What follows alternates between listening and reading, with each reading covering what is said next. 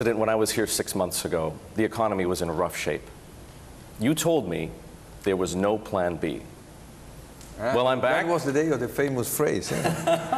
I'm back. They took it in the local press.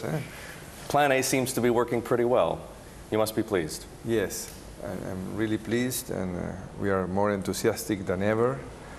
We know that it's just the beginning, because as we talked that day, my first commitment is to reduce poverty, and for that I need to keep growing and growing for many years. No?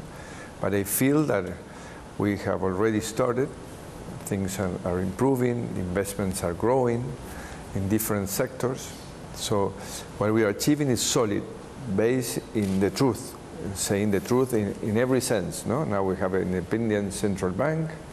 We have a Bureau of Statistics that shows up the figures and the real figures every month or every semester, and keep telling my citizens that we have to believe in our strength, no? In our capabilities, and work together. And I think that this is working. It's working, really working, and they are backing that. Do you feel as though the economy has enough momentum to say that it has turned the corner? Yes, yes. I feel that we have turned the corner. We are growing, and again, without a fixed exchange rate, without any type of price controls, we have been reducing inflation. We had cut it to half, and next year it's going to be lower. And I'm more confident than ever that in 2019 we will have one-digit inflation. Single-digit inflation, right?